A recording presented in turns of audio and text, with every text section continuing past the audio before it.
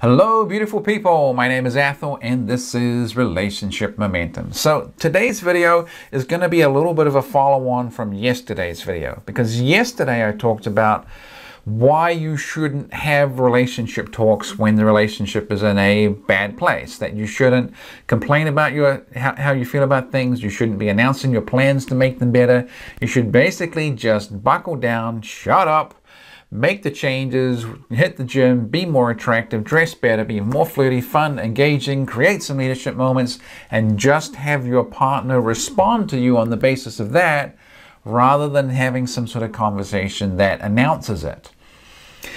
And for a lot of guys I've coached, that policy has worked really, really well. And it gets them to a sort of a midway point to where they want to be in the relationship. It's got it from a bad place to an okay place. So they're in a sort of a red zone, and it definitely gets them into a yellow zone. But the green seems a little bit out of reach. So what I'm going to tell you now is that once you're in that place where it's kind of yellow and you're trying to fine-tune a few things, it all goes a whole lot better if you actually talk about what it is that you want, what your expectations are, and what you want your partner to do and how you want them to respond. And the reason you need to start doing this is that you finally have some form of leverage in the relationship. You finally have some sort of attractiveness that they recognize. They see you as a person of value.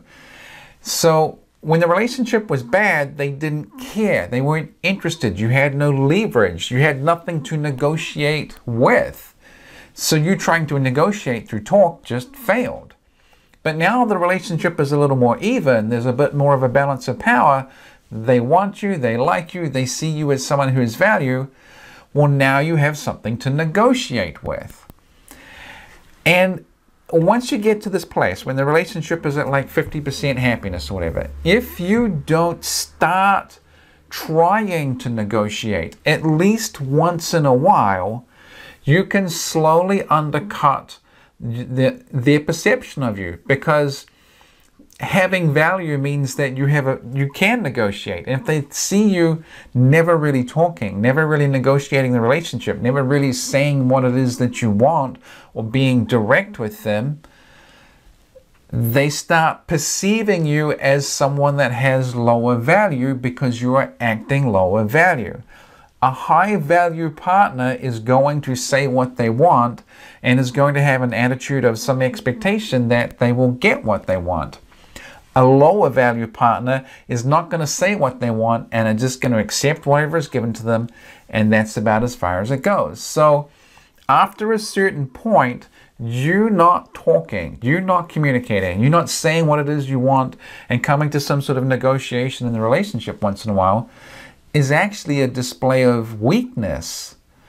The whole thing of, just shut up, do the actions, work on it, be more attractive, that gets you out of like a red area in your relationship and gets you into the yellow. What's going to get you from yellow into green is you actually talking about what you want, saying what you want, negotiating for what you want. And after a certain point, you just got to do it. So once you've made some headway and you've seen things improve and they've stabilized and there's still more to go, maybe it's time to start talking again. So anyway, that's about it. I hope you liked the video. Please like, share, comment, subscribe, all that good internet stuff. And I will talk to you tomorrow.